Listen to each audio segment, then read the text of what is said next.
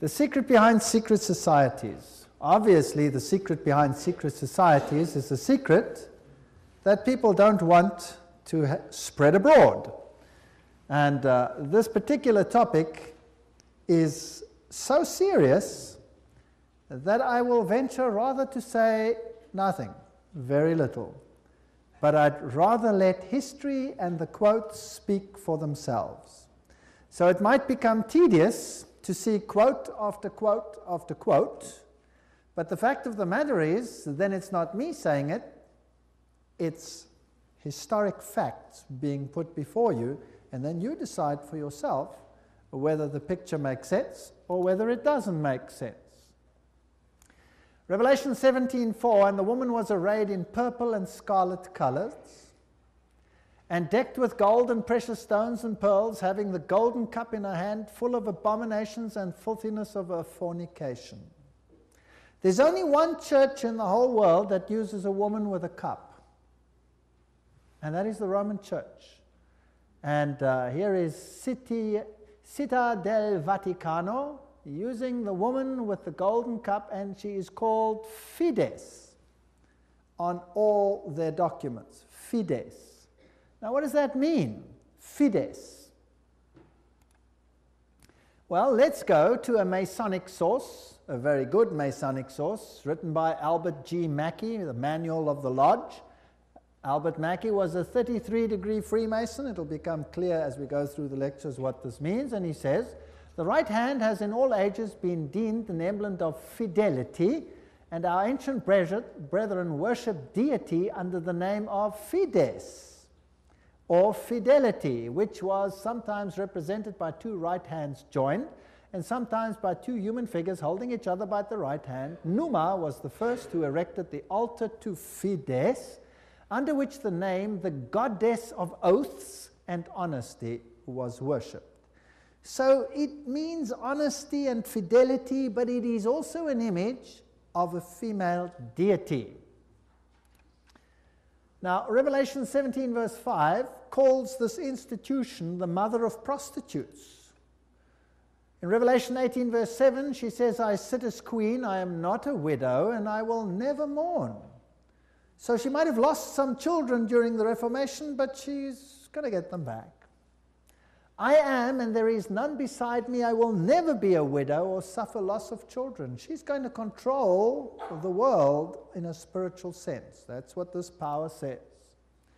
Now, it's interesting that the Vatican has just recently, September 5, 2000, issued this encyclical, Dominus Iesus, where she says, other churches are no sisters of ours, the Vatican insists.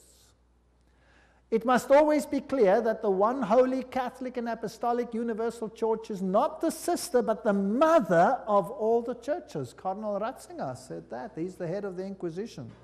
They don't call themselves the Inquisition anymore. They call themselves the Congregation for Doctrine and Faith. But it's the same thing. It's even in the same building. Now, she is not the mother, she is not the sister, but the mother of all the churches. That means all the other churches are subject to her, right or wrong. That's what she says. Now in Revelation 13 verse 1 and 2, speaking about the same power, it says, and the dragon gave him his power and his seat and great authority. Now that's a very, wow, statement. The dragon gave him the power. In other words, this power comes from another source. Now doesn't Catholicism preach Christianity? Yes, it does. Doesn't it preach Jesus Christ as the Savior of the world? Yes, it does. But it also preaches mediation through other mechanisms and through the church. Now, it is interesting that in secret societies there are always two doctrines. One for the initiated and one for the goyim, the uninitiated. And the Knights Templars had two doctrines. The one was the inside esoteric occult doctrine, and the other one was the exoteric, the one to the outside, and that was Catholicism. So the masses received a religion which the insiders turned on its head. Amongst occult insiders, Lucifer is the true Son of God. Jesus is a second son who was defeated by the first one who had been thrown out. So Lucifer is the true luminary, the victor in the battle, and will be the one who will be worshipped at the end of time. That is occult doctrine. That's always been the doctrine of the Kabbalah, the Kabbalist doctrine, and it has been the doctrine of Gnosticism. But of course, it's not what the Bible teaches, but then Catholicism doesn't teach what the Bible teaches either. Revelation 17, verses 12 to 14, talks about 10 horns you saw are 10 kings who have not yet received the kingdom, but who for 1 hour will receive authority as kings along with the beast. They have one purpose and will give their power and authority to the beast. And they will make war against the Lamb, but the Lamb will overcome them because he's Lord of lords and King of kings, and with him will be his called, chosen, and faithful followers. Now we're going to deal with the whole chapter of Revelation 17 at a later stage. But the kings of the world, here represented by these 10, will give their power to the system, just like in the Middle Ages, and enforce the doctrines on an entire world. Very interesting. This will be this beast from the bottomless pit. Now, Gary H. Carr, in his work En route to global occupation, puts it this way. He says there were the ancient mystery religions which come from Babylon, and they were pantheistic, of course, which means God is in nature, God is in everything, which in effect makes us God then too. This was inculcated in Kabbalism, was taken over in the Christian era in what is called Gnosticism, and the Knights Templars were the inner secret core that had the ancient knowledge of the mystics. This was carried further through Rosicrucianism, Freemasonry, and the Illuminati, which, according to Gary Carr, controls Marxism, American European secret societies and political societies, international banking, and the World Council of Churches. Now that sounds very strange. Is the World Council of Churches controlled by Freemasonry? We'll have to look into that in some detail. Then, of course, you have the entire New Age movement, the Theosophical societies, the many cults, and all these things are all controlled by this mechanism to make null and void the doctrine of salvation in Christ alone. That will be the final battle. And in order to achieve this, this woman has concealed herself and has hid herself in a garb of Christianity, and people receive the Goyim doctrine and do not know what the inner core doctrine is. That is quite something. Well, if we look at 1 Chronicles 16, verse 26, for all the gods of the people are idols, but the Lord made the heavens, tells us that idolatry is quite something that's rife on the earth. And Nimrod, the Lord of heaven, Tammuz, the pagan Messiah, and Semiramis, the Queen of heaven, these find their origin in Babylon.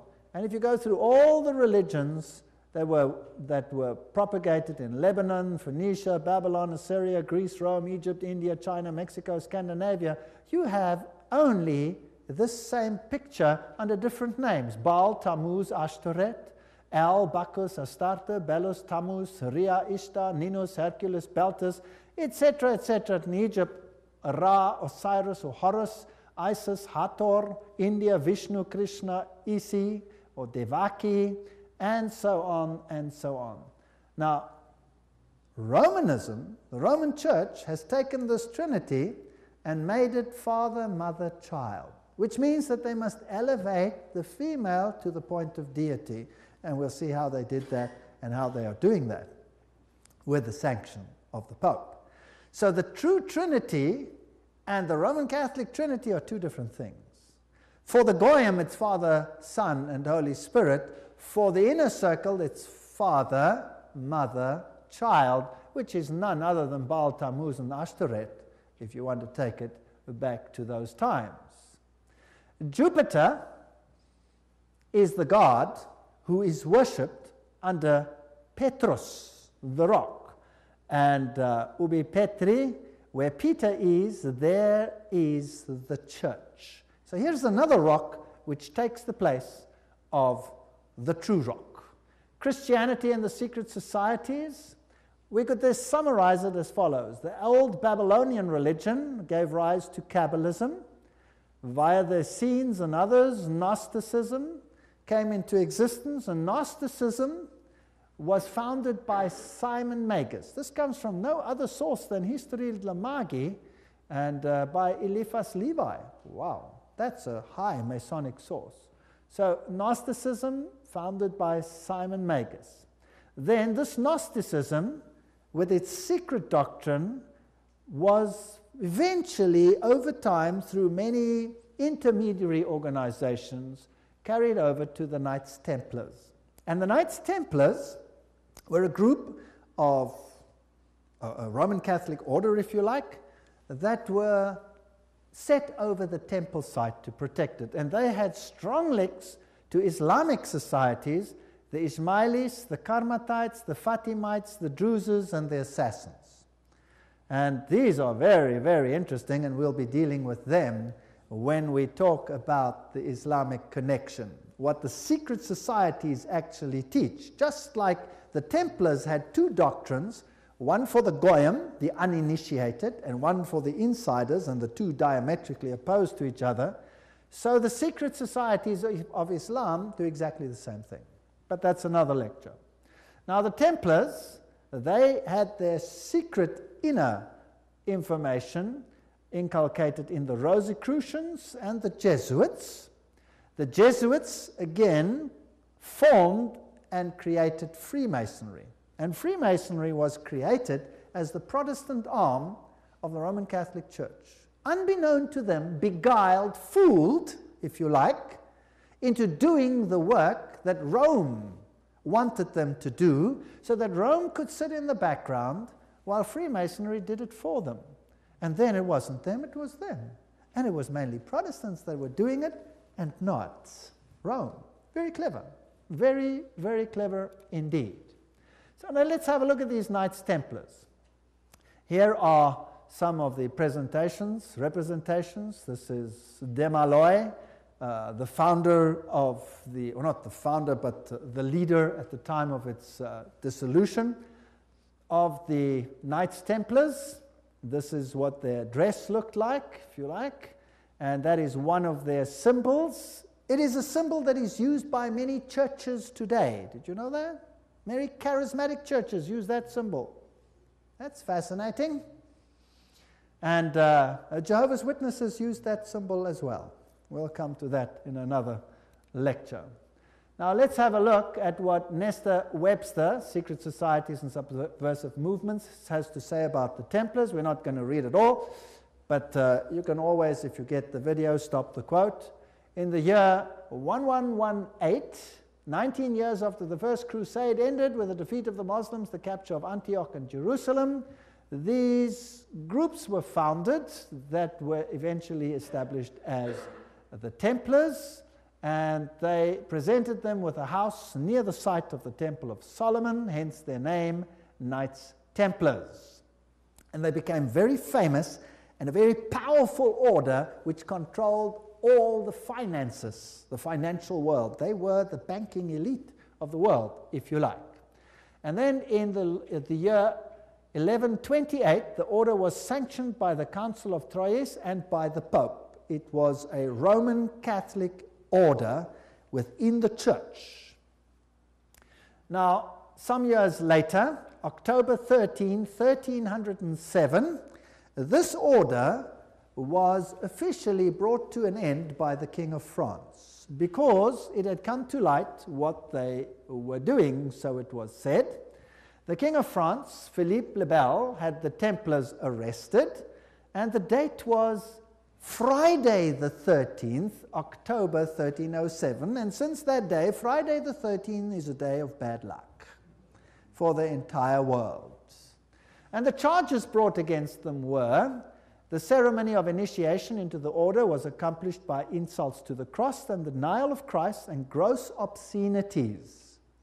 gross obscenities. There were all kinds of things reminiscent of Sodom that had to take place there. The adoration of an idol, which was said to be the image of the true God, and that was Baphomet, this symbol over here of the androgenic male-female deity. The omission of the words of the consecration of the Mass, the right that the lay chiefs amongst themselves giving absolution, and authorization of unnatural vice. So they had to curse the cross, trample upon Jesus, swear allegiance to Baphomet, and sanction this with unusual vice. It's a pretty serious crime in those days, so he was sentenced to death. But the order actually didn't disappear. The Pope was very reluctant to say that it was so. Masonic ritual includes references to the Knights Templars. For example here, Secret Societies and Subnervous Movements says, several knights who had set forth the rescue of the holy places of Palestine from the Saracens formed an association under the name of Freemasons, thus indicating that their principal desire was the reconstruction of the Temple of Solomon. And you hear a lot about the reconstruction of the Temple of Solomon today, and the story of Israel and all those interesting things. Now let's go a little bit into some of the history. I'm taking you to this beautiful palace. Where do you think it is? It's in Jerusalem, and it's Notre Dame Vatican. And this is where the Pope has his representation in Jerusalem. It's a palace for a king. There's the Vatican flag flying outside, and there's even a whole lane where you have some interesting papal artifacts. Now in Jerusalem, I went to look up the site of the Knights. And here is the Knights Palace, the Latin Patriarch. This is where the Knights Templars originally had a site, and the Knights of the Papacy now control this area. This is their symbol that they use. That is also the Knight's shield, which is used by many religions today. The Rema Church uses that symbol, for example. These are the eternal warriors. That is the symbol that they use. There they are they kiss the Pope or the Patriarch's ring. They are knighted just like knights, and they knight highly prominent bankers and individuals such as that. Inside this church, you have, of course, the statue of Jupiter as Peter. Notice that the foot is well kissed. And I didn't want to kiss the foot, so I just stood there.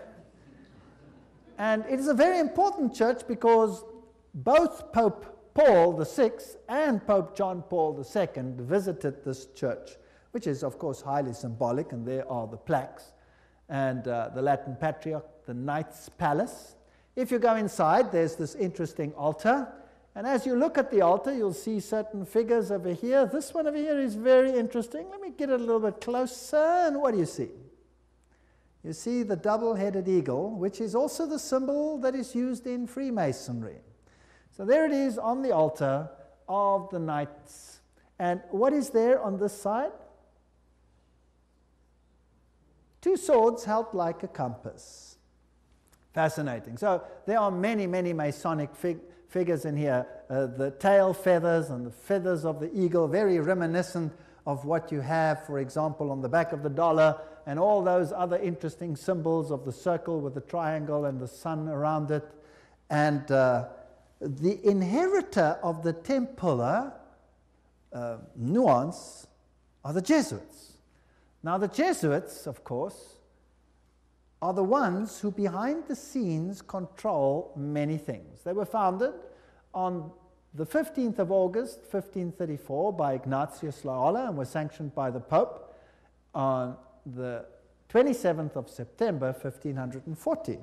So they were created, as it were, to stand against the Reformation. They were designed to destroy the Reformation.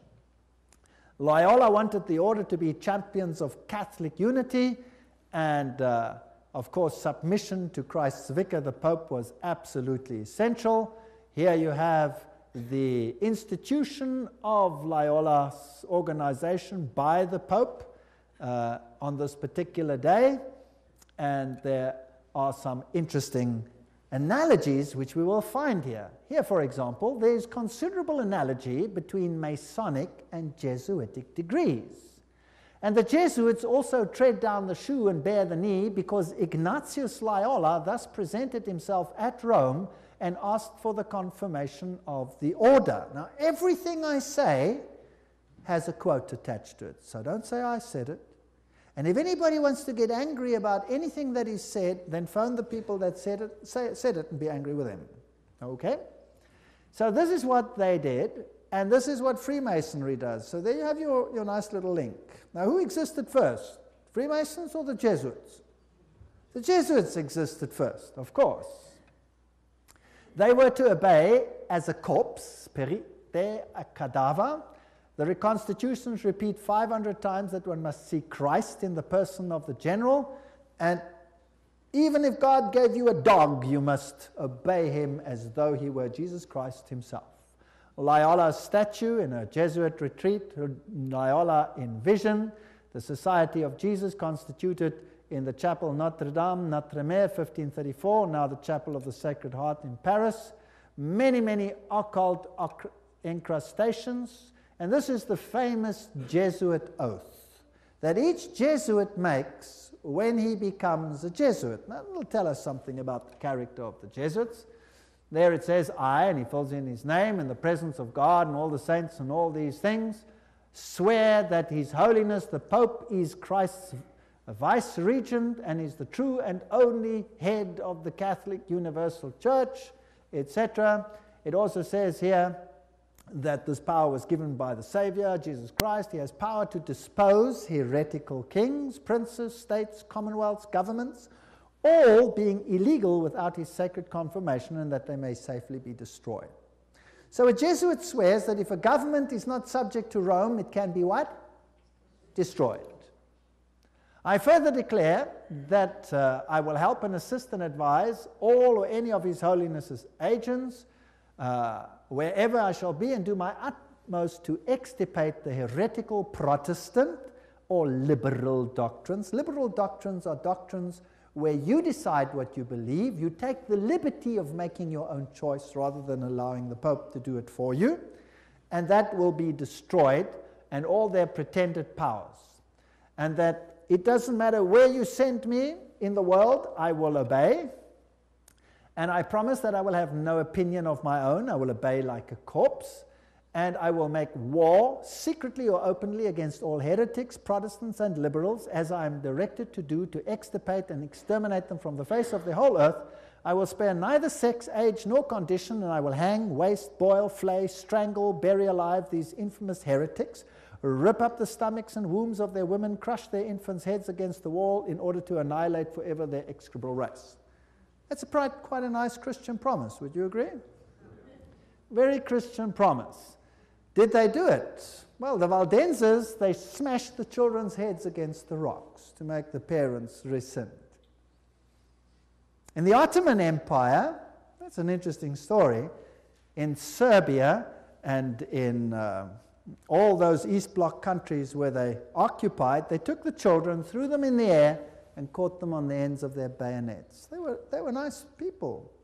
Now you will say that was Islam, that wasn't Jesuits.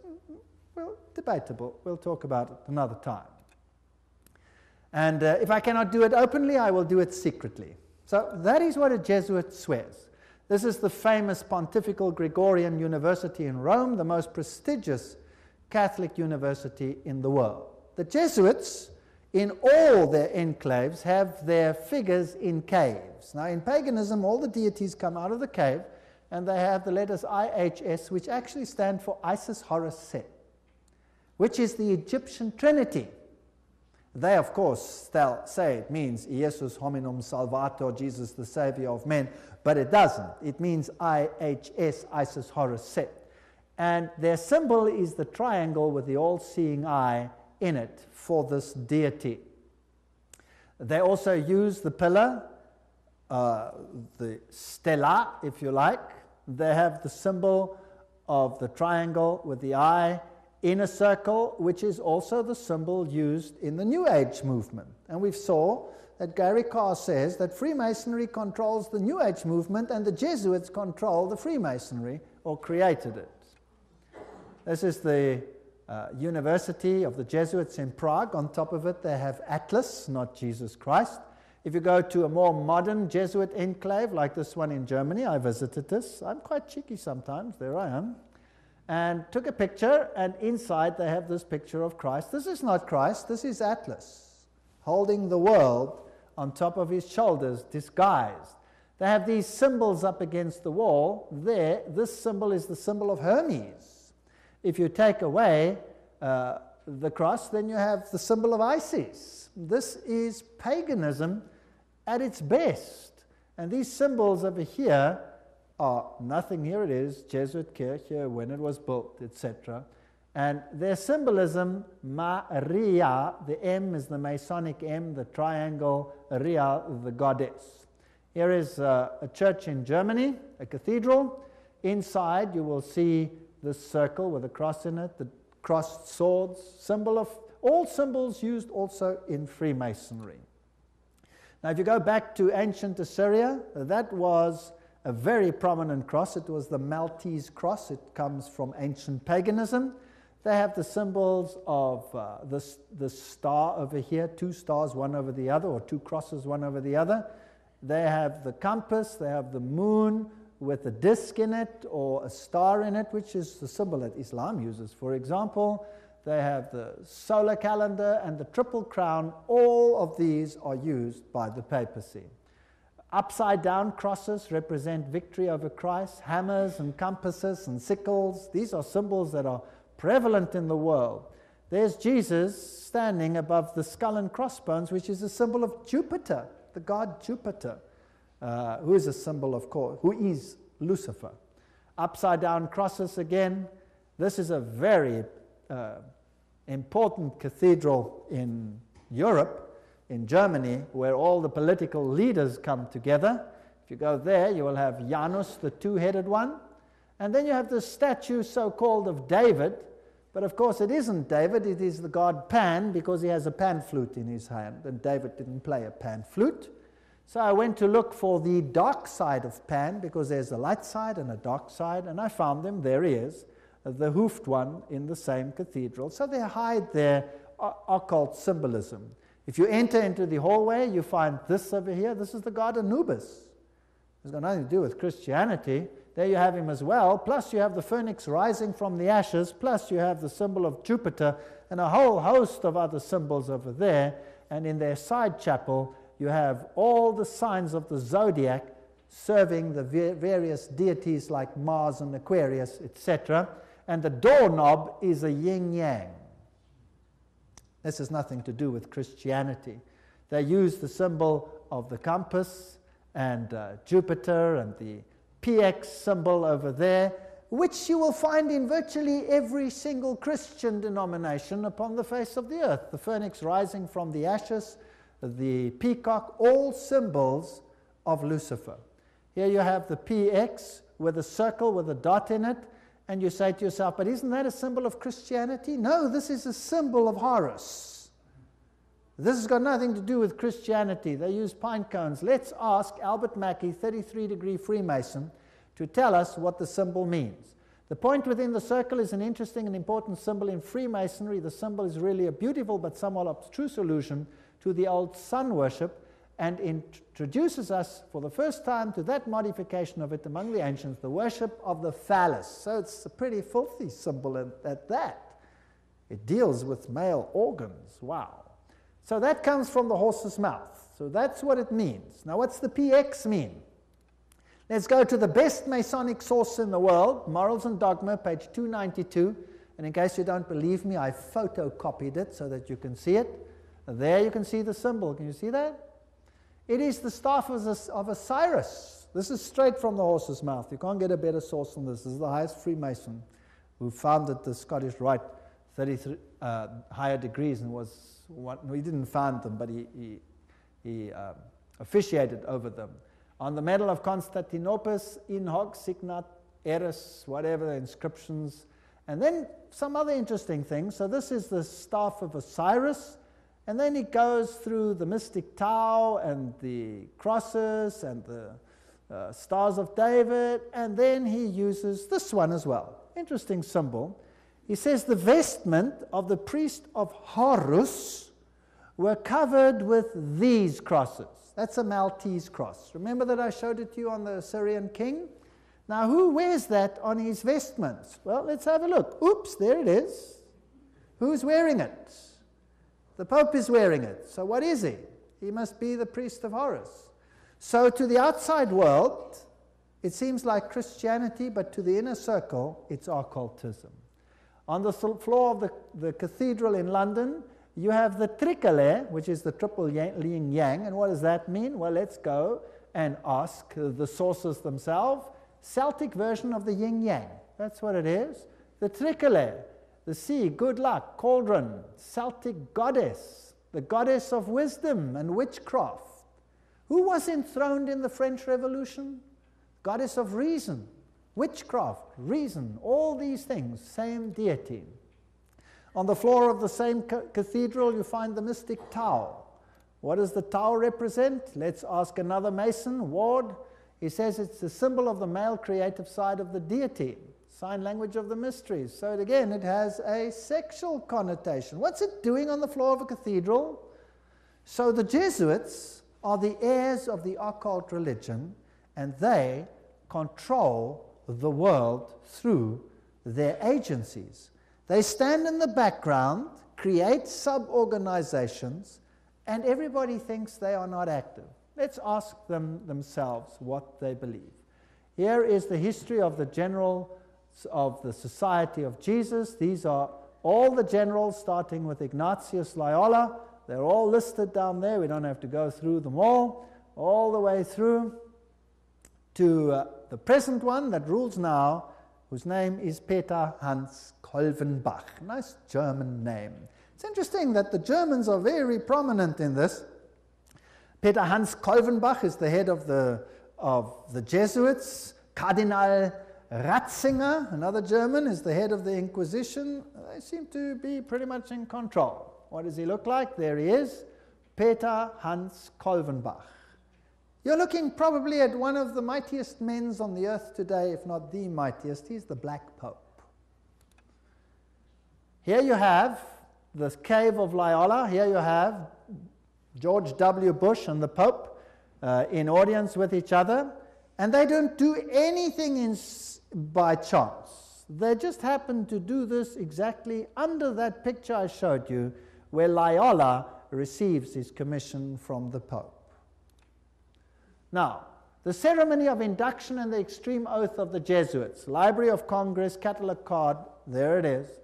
You have been taught to insidiously plant the seeds of jealousy and hatred between communities, provinces and states that were at peace, and incite them to deeds of blood, involving them in war with each other, and to create revolutions and civil wars in countries that were independent and prosperous, cultivating the art and the sciences and enjoying the blessings of peace, to take sides with the combatants, and to act secretly in concert with your brother Jesuit, who might be engaged on the other side, but openly opposed to that with which you might be connected, only that the church may be the gainer in the end, in the conditions fixed in the treaties for peace, and that the end justifies the means. Whoa! This is Hegelian science. Two opposing viewpoints, dialectic thinking.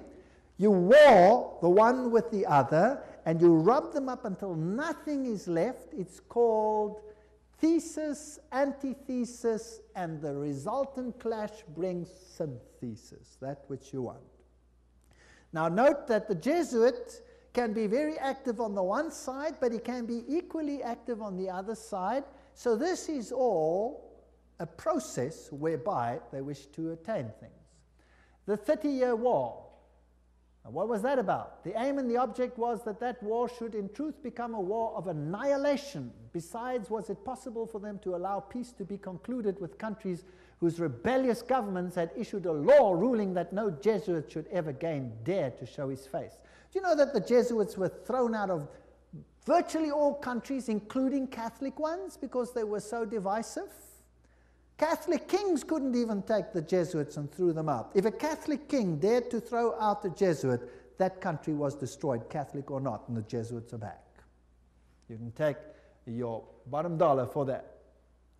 So, the frightful responsibility for this terrible 30 Years' War must rest upon the Emperor Ferdinand II and his teachers, rulers, and bosom friends, the sons of Loyola. Every single thing I'm saying is a quote.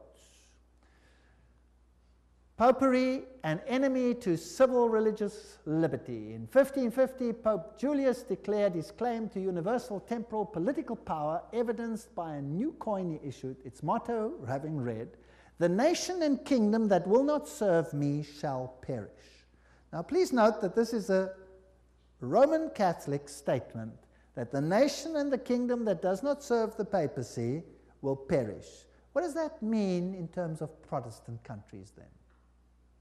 Are they going to be in trouble, yes or no? I would say yes, they will be in trouble. Thomas Aquinas, the great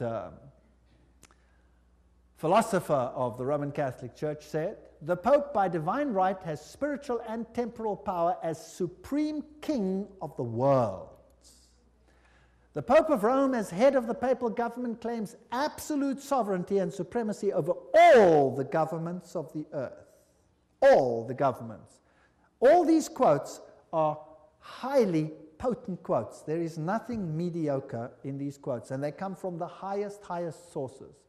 The right of deposing kings is inherent in the supreme sovereignty which the popes as vice-regent of Christ exercise over all Christian nations. Cardinal Henry Manning, 1892, he was Archbishop of Westminster. So, he is in control of all nations of the world. Now it's interesting that the Bible tells us that these words were put on the Christ's cross at the crucifixion. Jesus of Nazareth, the King of the Jews. You read that in John 19:19. But the Roman Catholic crucifix has the words "INRI" written on it.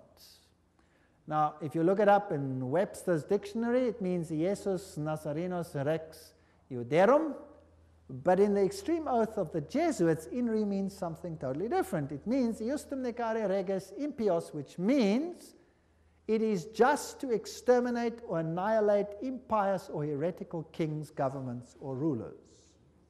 That's an interesting point.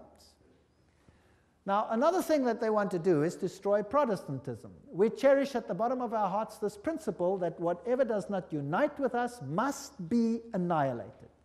And we hold ourselves ready to make, as soon as we shall have the means, an energetic application of these principles. Protestantism is already wearing out and sinking to decay. Yes, we are destined to insult its last agonies, to march over its broken skeleton and scattered bones. Oh, let us hasten this dissolution by our strong and united efforts. Then already, they wrote, Protestantism is becoming decomposed, and we are gaining men of note. This is extracts from The Secret Plan. Those are the worst of the Catholics, the Inquisitors, the Jesuits. They are simply the Romish army for the earthly sovereignty of the world in the future, with the Pontiff of Rome for emperor. Something like a universal serfdom with them as master is what is being planned. That's all they stand for. They don't even believe in God, perhaps, the brothers Karamazov. All these quotes. The general of the Jesuits insists on being master sovereign over sovereigns. Wherever the Jesuits are admitted, they will be master, cost what it may. The society is by nature dictatorial, and therefore it is the irreconcilable enemy of all constituted authority. 50 Years in the Church of Rome, written by Father Chenikin. Ignatius Loyola says himself, the power of the general will be so unlimited that should he deem it necessary for the honor of God, he shall even be able to send back, or in another direction, those who have come direct from the popes. So this is a powerful order. Friedrich von Hartenberg said, never before in the course of the world's history has such a society appeared. The old Roman Senate itself did not lay schemes for world domination with greater certainty of success. They want world dominion, with the Pope enthroned as the universal ruler. The Roman Catholic Lafayette said, "It is my opinion that if the liberties of this country, the United States of America, are destroyed, it will be by the subtlety of the Roman Catholic Jesuit priests, for they are the most crafty, dangerous enemies to civil and religious liberty. They have instigated most of the wars of Europe." These are prominent people speaking. Morse, he's the founder of the Morse code, the inventor of the Morse code. He said, and who are these agents? They are for the most part Jesuits, an ecclesiastical order proverbial through the world for cunning, duplicity, and total want of moral principle, an order so skilled in all the arts of deception that even in Catholic countries, in Italy itself, it became intolerable and the people required its suppression. That's another prominent man. Archduke Maximal Francis said, "They have so constantly mixed themselves up in the court and state intrigues that they must in justice be reproached with striving after universal dominion." And we could go on and on and on. This is a very interesting one. This is Michelangelo Tamburni, 1720. This is the Jesuit of the Jesuits, the general speaking to the Duke of Brancas. And he said the following: "See, my lord, from this room I govern not only Paris, but China. Not only China, but the whole world, without anyone knowing how 'tis managed." Interesting. This is what the Jesuits themselves had to say. The Pope's confessor has to be a Jesuit. And the Pope himself has to come to a Jesuit to confess. The Vatican Empire, everything I say is a quote. This here is Jean-Baptiste Janssen. He ruled from 1946 to 1964, and he looks like a charming gentleman, very cheerful.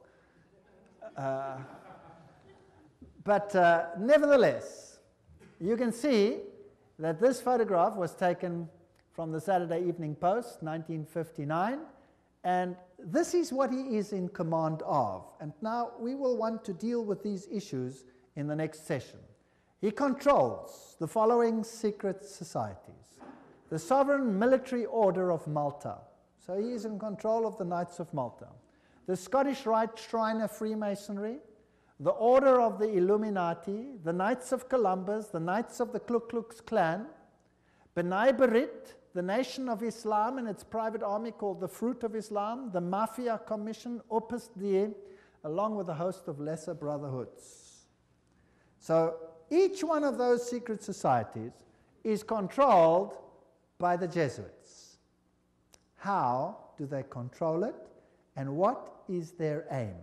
And who is a member, for example, of the Knights of Malta? Who today is a member of the Knights of Columbus? Who is a member of B'nai B'rith? Who controls the Fruit of Islam? Who controls Opus Dei? Who controls Skull and Bones and all the other secret societies, and what is their agenda? That is what we have to find out. Remember that Rome wants to regain total dominion, and if they are the center of Templar theology, then they want to control the world for the dragon, not for Jesus Christ. The dragon gave them their power and their seat and great authority. This is scary. And this power must be in control in your country as well as in mine. But the good news is that Jesus foretold it. We read it in Revelation, and he says no matter how they confederate, no matter how they scheme, the kingdom is going to go to whom? It's going to go to Jesus. Jesus wins. So there's nothing to be afraid of, but I will show you these secret societies in the next session, and I will show you who the members are.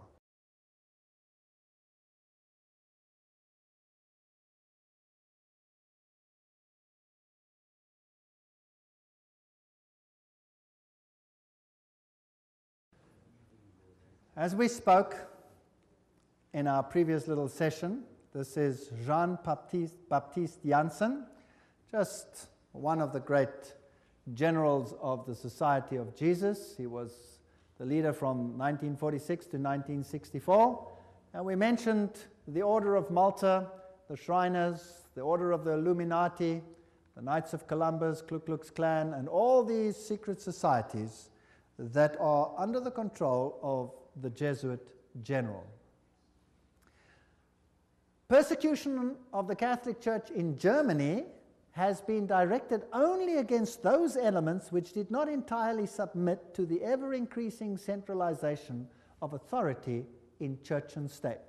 So sometimes it looks as if even the Catholics are suffering, but only those Catholic groups that are not totally submissive to this system will be subjugated. Some Catholic orders were actually opposed to the Jesuits. They were killed, they were wiped out.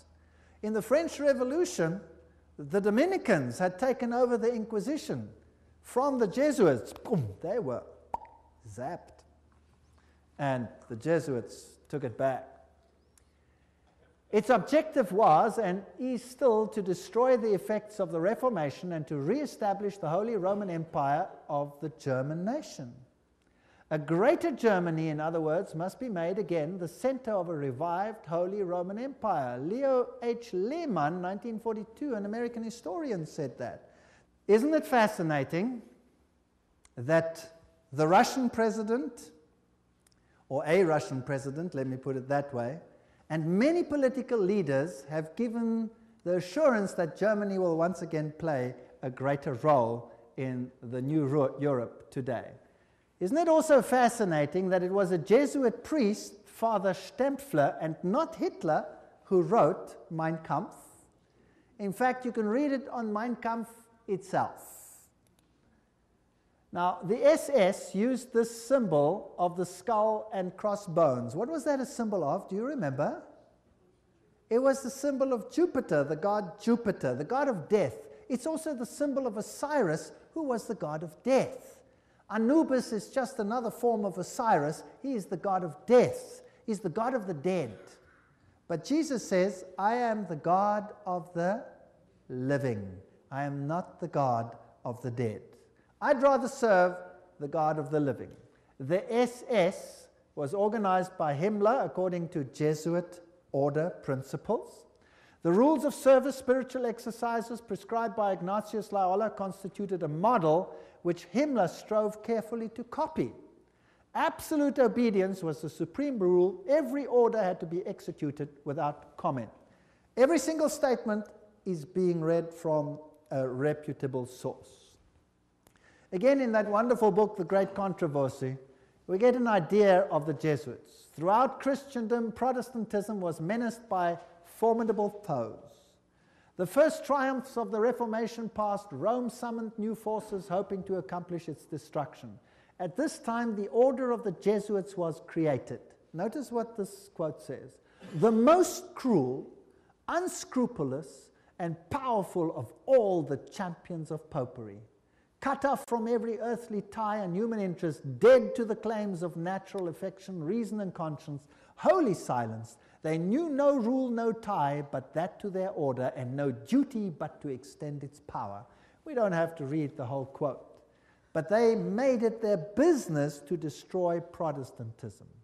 The Jesuit order therefore stands before us as the embodiment of a system which aims at temporal political domination, and that over the whole world.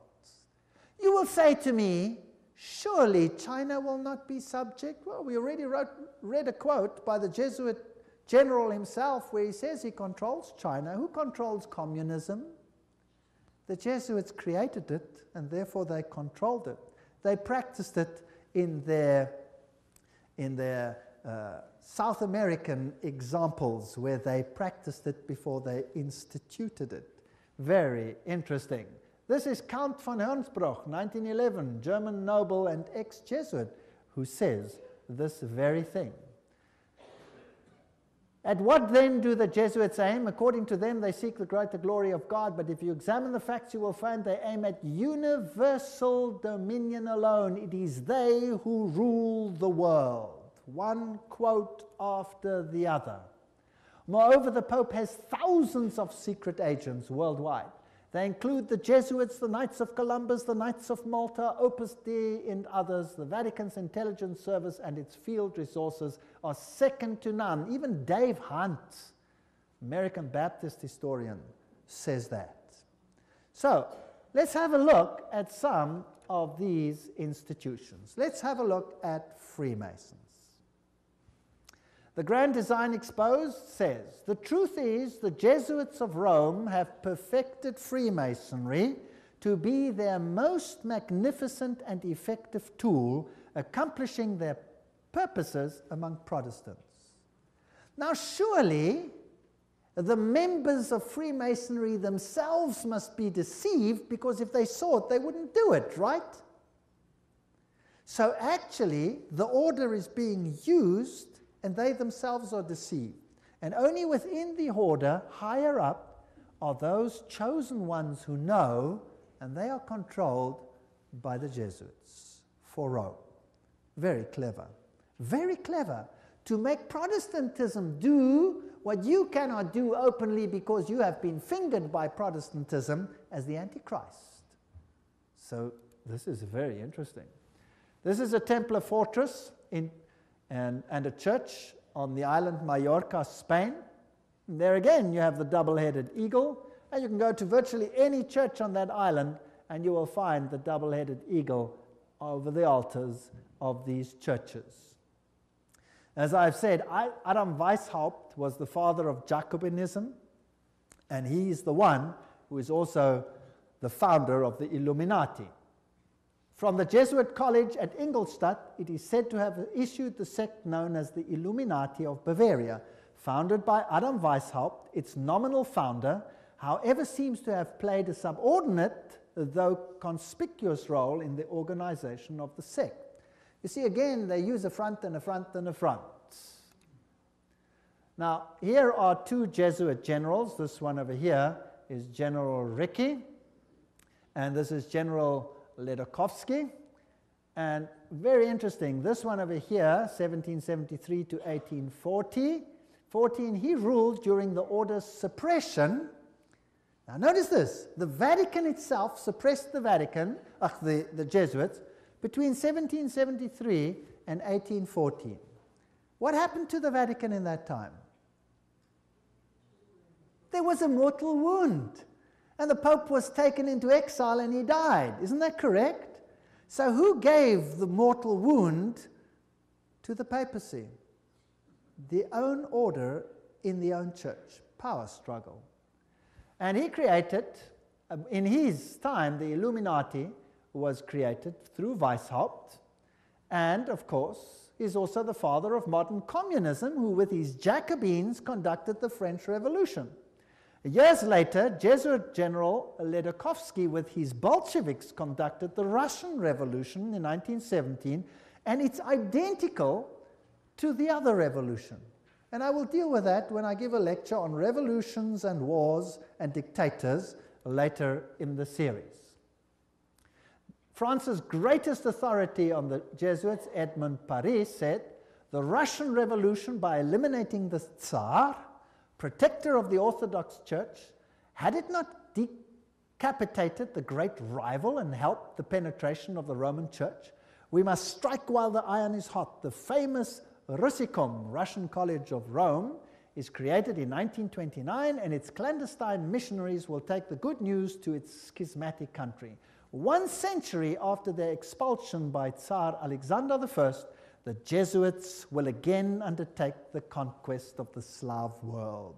And did the poor Slavic world suffer? They were slaughtered by the millions. History will show what happened there when Stalin, probably one of the greatest mass murderers of all time, did his thing. Frederick the Great, so-called, of Prussia, caused the high degrees of Masonic constitutions of the ancient rite to be revived, And he himself wrote the constitutions under the guide of the Jesuit general. Encyclopedia of Freemasonry, Albert G. Mackey says that himself. Very interesting. And now notice this. This is a source that's unbelievable. This is Isis Unveiled by Blavatsky herself, the author of Secret Doctrine. She says that the rites are the offspring of the sons of Ignatius Loyola. The Scottish Rite and all of these worked under the instructions from the general of the Jesuits. So who controls Freemasonry? The Jesuits, there's no doubt about it. Here, we have confirmed the induction of the Knights Templar Mason into the councils of the said order of knighthood, and hoping and confiding that he will ever be so demean himself as to conduct to the glory of IHS, the most holy and almighty God, and to the honor of the mark we do recommend. There's a ritual in Freemasonry which is totally Jesuit. So the Jesuits control Freemasonry. Here's a Freemason temple, if you like. It's in Oklahoma. There is IHS. This is a Freemason temple. It's a lodge. There is IHS in it. There are still old ladies, male and female, about the country who will tell you with grim gravity that if you trace up Masonry through all its orders till you come to the grand tip-top head Mason of the world, you will discover that the dread individual and the chief of the Society of Jesus are one and the same person. James Patron, American historian. There are many that say these things. Knights of Malta. The Freemasons are in the foreground, while the Jesuits and the Knights of Malta are in the background. The Jesuits control even the Knights of Malta. Now, who are they?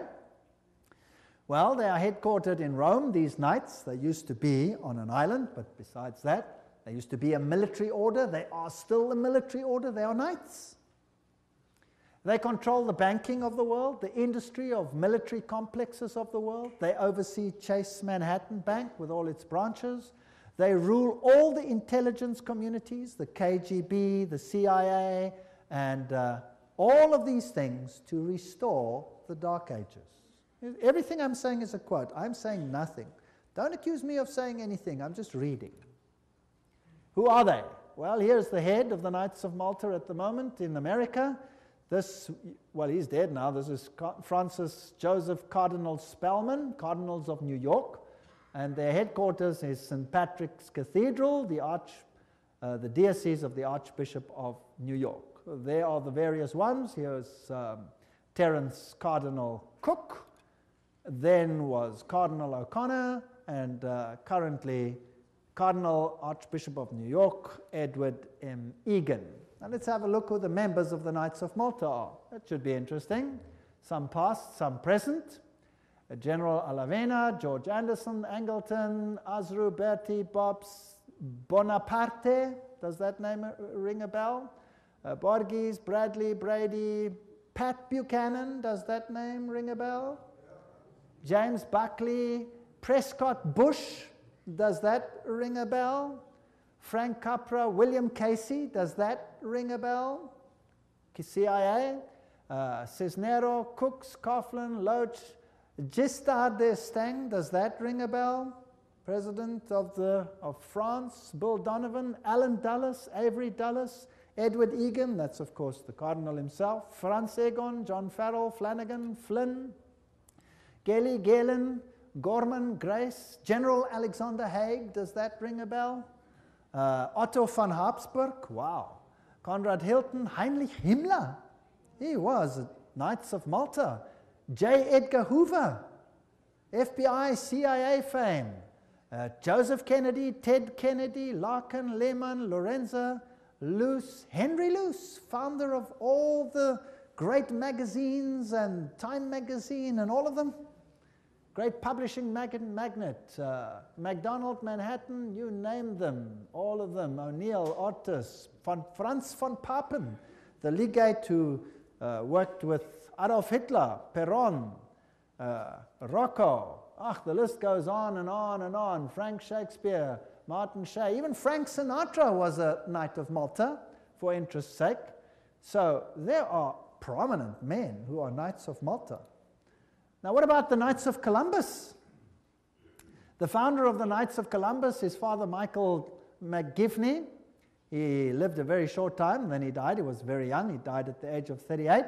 There is their emblem, and this is their official home webpage. You can just take it straight off, and you can see something fascinating. What is that? Hello? Do you remember what it is? A little bundle of rods that you also found in the French Revolution right there in the Manifest of Human Rights. What is it? Fasciae. And they've got a wreath around them. What does that mean? All power in one man. Who will that man be? Who do the Knights Columbus, founded by a Roman Catholic priest, want to see the power vested in? The Pope, of course. The Knights of Columbus, founded at New Haven, Connecticut, 1882. Then it was already considered 300,000 strong. Only Roman Catholics are eligible. It is initiative to service in 4 degrees. It's the heart and soul of politics. You cannot get into politics if you don't have the stamp of approval of these guys.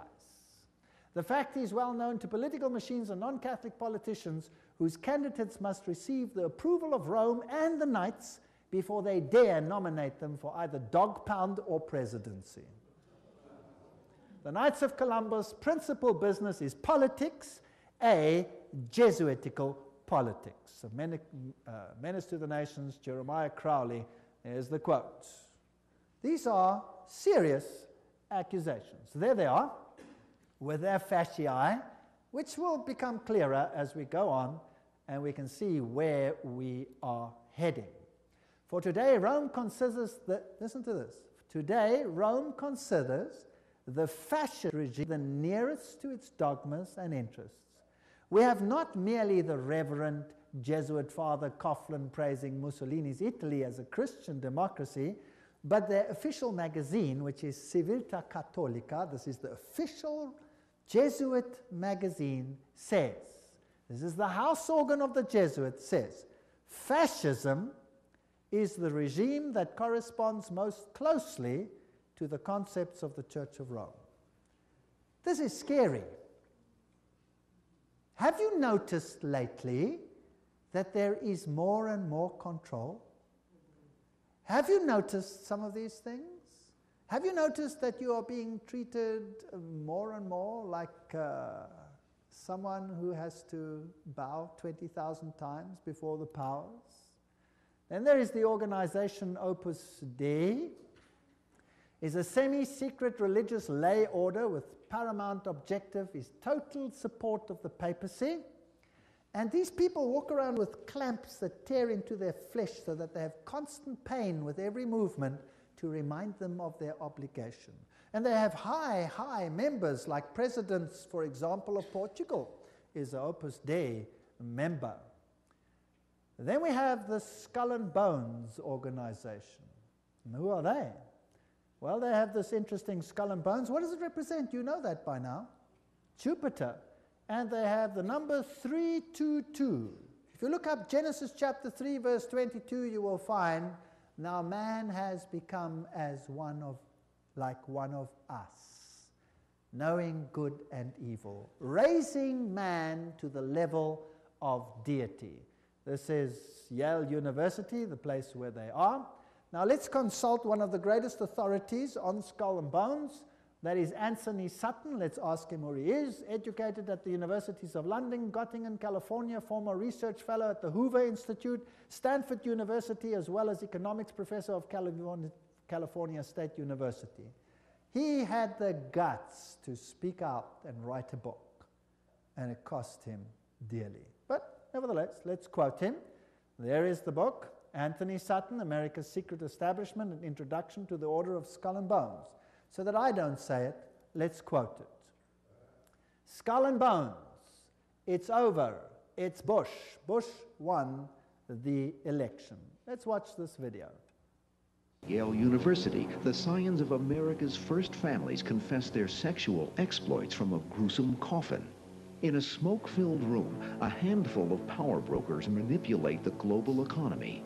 These are the purported activities of some of America's secret societies, groups with names like Bilderberg, Skull and Bones, and the Trilateral Commission. The Skull and Bones Society is founded in 1832 by 15 seniors at Yale University in New Haven, Connecticut. They establish a secret society with rules and rituals that remain unchanged to this day. The Skull and Bones initiation ceremony is said to be held in April in the tomb's basement. One distinguished member serves as master of ceremonies. Once enrobed, he is known as Uncle Toby. The shortest senior is appointed Little Devil and dons a satanic costume. A bonesman with a deep voice is dressed as Don Quixote. Another is dressed as the college's founder, Elihu Yale. Still another is given papal vestments. It would all be funny if it weren't for the fact that among the former bonesmen are 3 presidents: William Howard Taft, George Bush, George W. Bush, numerous senators and ambassadors, industrialists like William Whitney, CIA agents, State Department officials, and publishing magnate Henry Luce. Absolute secrecy is also required. In his 1999 autobiography, George W. Bush devotes just one sentence to his membership in Skull and Bones. Quote, "My senior year, I joined Skull and Bones, a secret society so secret, I can't say anything more." The secrecy, according to some researchers, is there to protect the fact that Skull and Bones funnels its initiates into positions of power and influence. The best-known bonesman is ex-President George Bush, who, according to tradition, is supposed to avoid admitting he's a member. Mr. President, are you a member of Skull and Bones? Leave the room. American Journal got a similar response when we recently asked George Bush Jr., the governor of Texas, about his membership. Does it still exist? The thing is so secret, I'm not even sure it still exists. Okay, so you'll see that George W. Bush is a member. They lie in a coffin. They bow down before a papal figure, swear allegiance. They do all kinds of weird sexual things in a coffin, which I'm not going to explain what they do here. It's pretty vile. And these are the presidents of the most powerful countries in the world, and they belong to secret societies such as this. Well, let's look at the real world. Now, we're soon to have an election, and here is the German newspaper, Financial Times, Deutschland, February 2004, which confirms that Kerry, the opposition leader who is going to stand against George W. Bush, is also a member of Skull and Bones. So really, what's the point in voting if both of them belong to the same camp? What these people believe and what they are all about, we will have to see in one of the next lectures. The order, what it is and how it began. Those on the inside know it as the order. Others have known it for more than 150 years as Chapter 322 of a German secret society. That is very important. In fact, this was discovered when they broke in and stole some of the papers at that institution. It is officially known as the Russell Trust of 1856, or as the Brotherhood of Death, because they serve the god of death, who happens to be Anubis, if you like, Osiris, if you like, or Jupiter.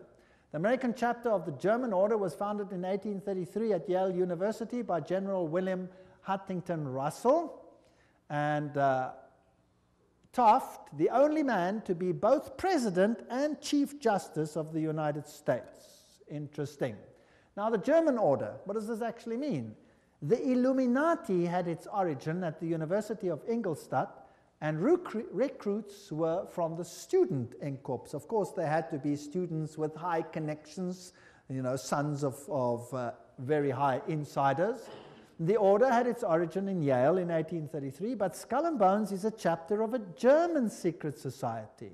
So, which organization does it represent? Active members have enough influence to push their sons and relatives into the order, and there's significant intermarriage amongst the families, and they fall into major categories, 2 major categories. We find the old line American families, Second, families who occupy great wealth. When he's initiated into the order, he says, tonight he will die to the world and be born again into the order, as he will henceforth refer to it. The order is a world unto itself, in which he will have a new name, and 14 new blood brothers also with new names. Now there's also a British chapter which was established at Oxford University and All Souls College, and the British element is called the Group. So the Skull and Bones is not the only one. You have the Group, and then you have a European order as well. So the Group links to the Jewish equivalent through the Rothschilds, the Inner Circle, and so there is a worldwide secret organization which has the highest individual in industry, government, all facets of life. And they actually are the most prominent rulers in the world today. And if they are a chapter of a German society, then they are the Illuminati. And George W. Bush said that there are 1,000 points of light illuminating the world at the moment. It's interesting that the order writes many constitutions. The members write constitutions. For example, Archibald MacLeish, who is a member of Skull and Bones, or was, he wrote the constitution of UNESCO.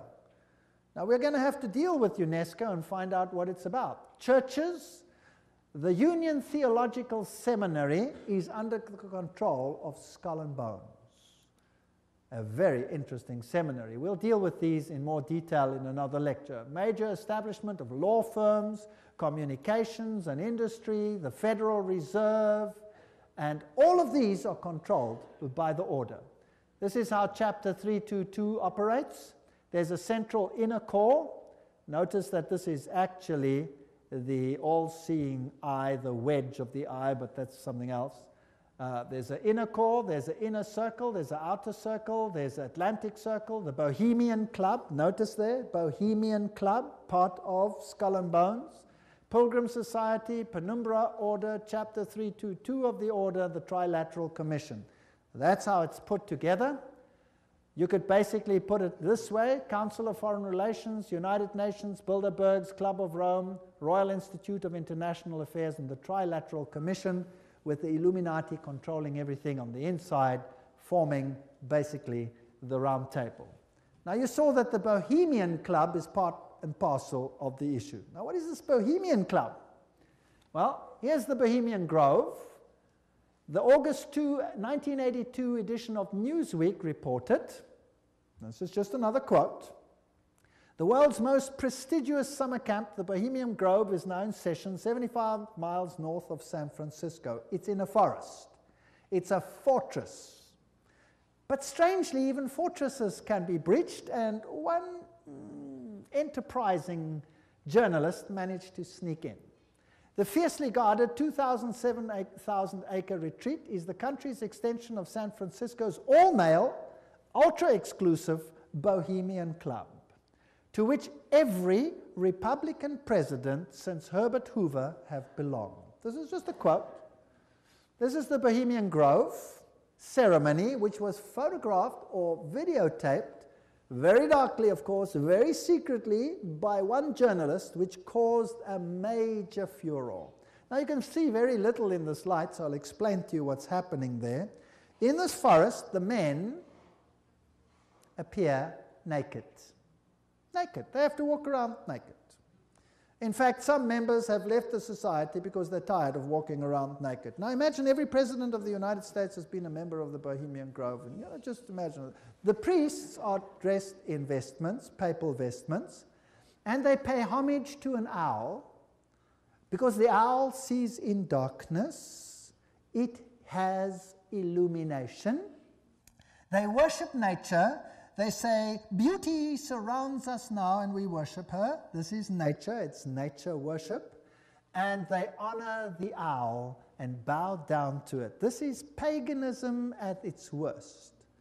There are other rituals which I do not want to talk about that happen between all these naked men.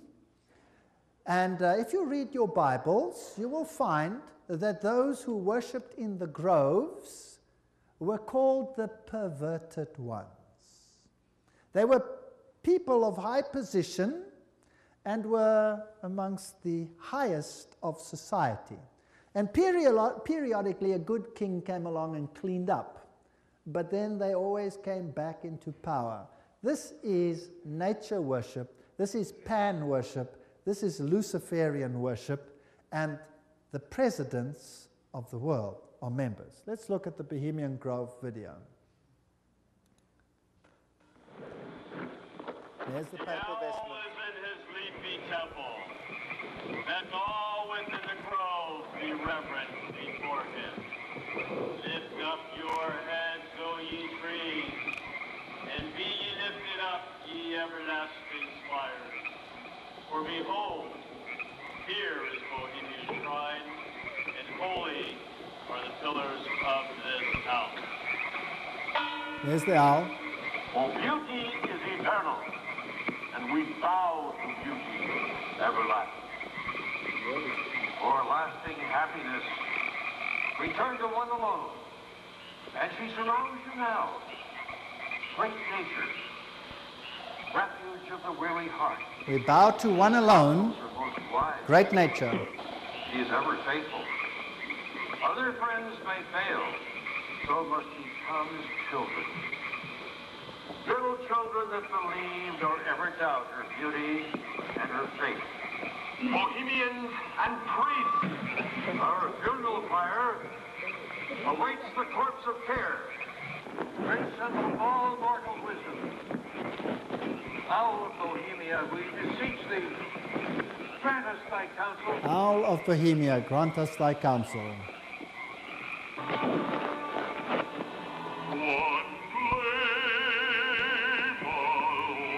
Well, that's just a part of the ritual, which shows that it is nature worship.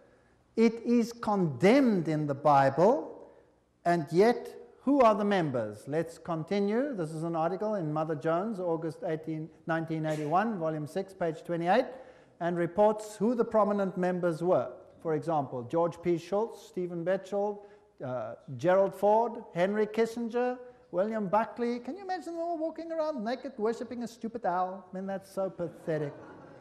Fred Hartley, Griffin, Haywood, Coors, Teller, Ronald Reagan, Clausen, George Bush, William French Smith, etc., etc., etc.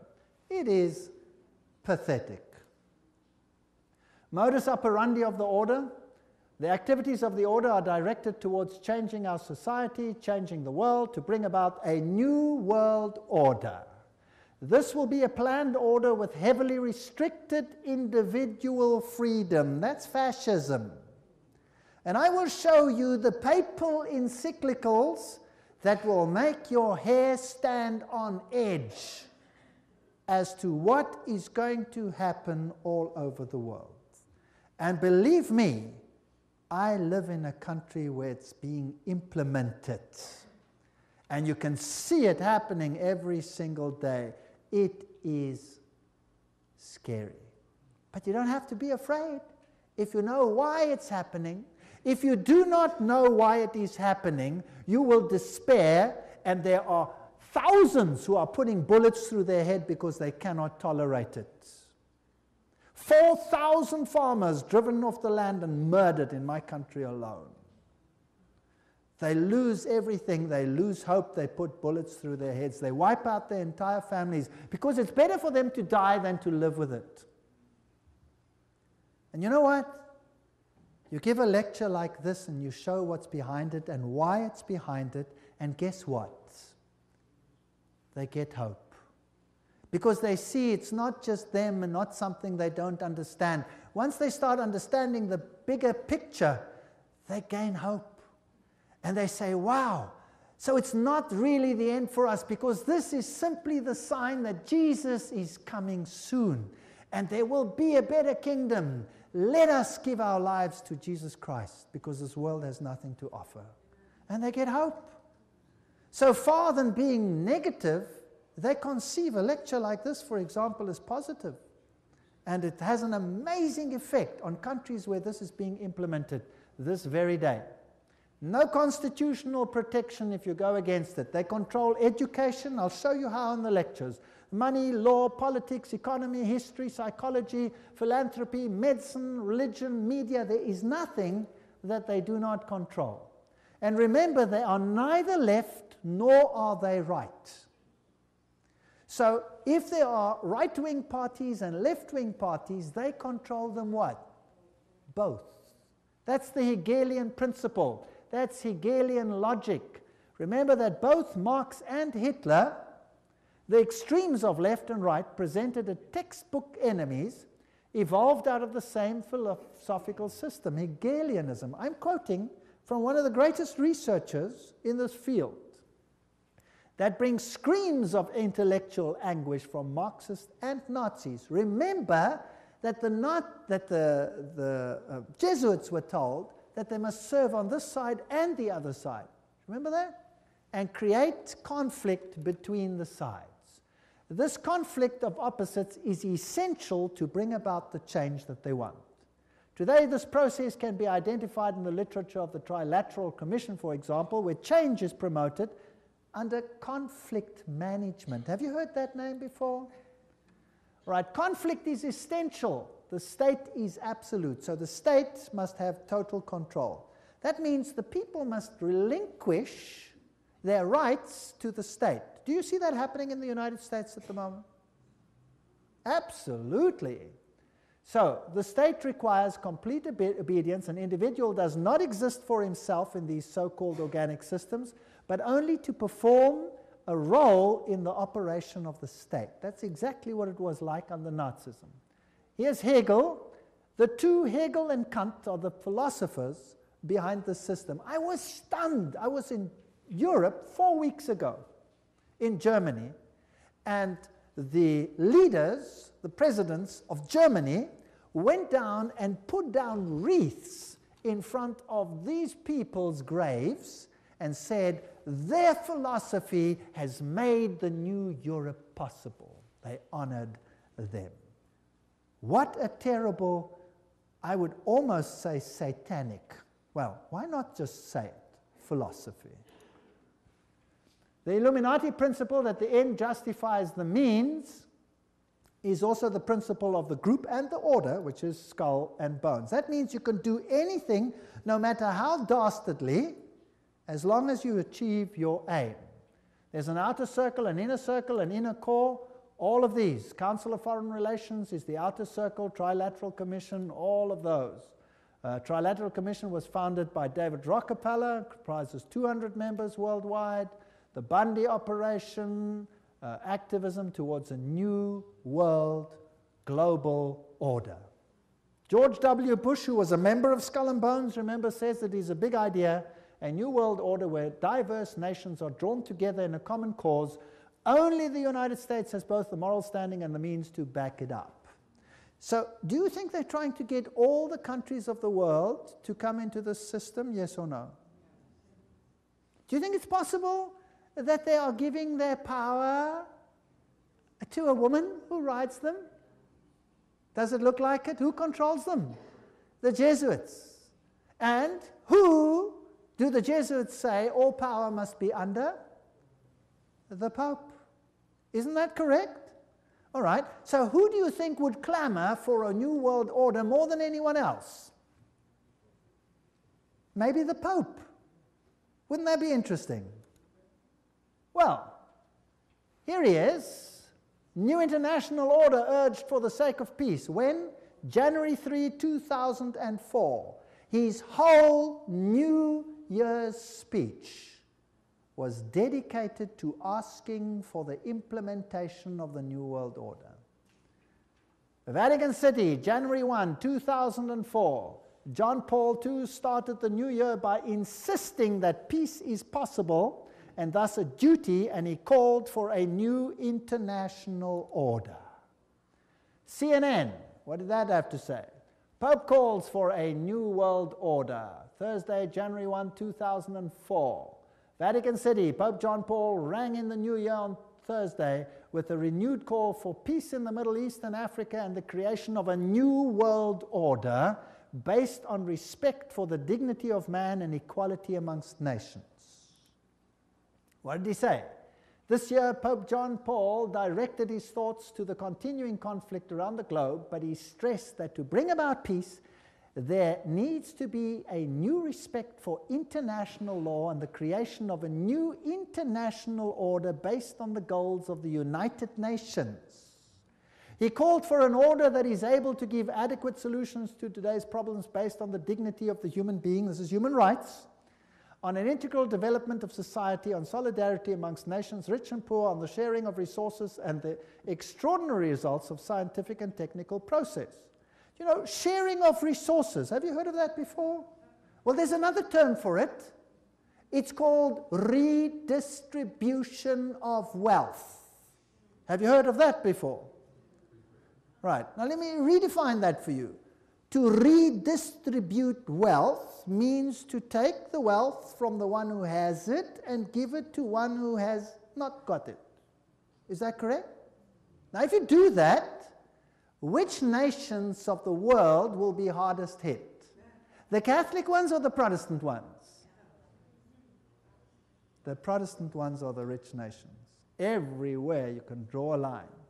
Now I will show you in the lectures that come that there are encyclicals which define how the redistribution is to take place. And how it is happening and how the encyclical says it should take place is what I can see happening in my country without the government lifting a finger against it. It is defined by need, as we will see. Now, there's another word for taking from one who has and distributing it to someone who does not have. It's called theft. Stealing. Thou shalt not steal, says the Bible. The Pope in Rome says, thou shalt steal. He does. Literally, I'll show you his encyclical. You will be stunned. This New World Order is going to be an exciting place. I don't want much part of it. Fortunately, my God says, my kingdom is not of this world. If it were, they would fight for me. But it is not of this world. My kingdom is up there. There where your treasure is, there your heart will be. I have managed, because I live where I live, to loosen myself from that which I own, because I know that it means nothing anymore. Do you know that in my country, if you go on a holiday, and you stay away for a while, and you come back, and your house is occupied, that you cannot put the new tenants out, even if the house is yours? Did you know that? Because they have need, therefore they have the right to take it, whether you own it or not. And this is not a joke, this is a fact. Scary. But who cares? I serve a God who has promised the most wonderful things, even temporal things, to those who serve him. Wonderful promises. I go to prepare a place for you, and I will come again to take you where I am also. In my Father's house are many rooms. I go. Actually, it doesn't mean rooms, it means mansions. God has prepared things for us which make this world sick by comparison. So let them have their kingdom, let them have their fun, because my God says this world will come to an end and the kingdom of God will reign forever and ever and ever. Don't miss the next lectures. We're now on a roller coaster ride that will take you to exciting places. Thank you for coming.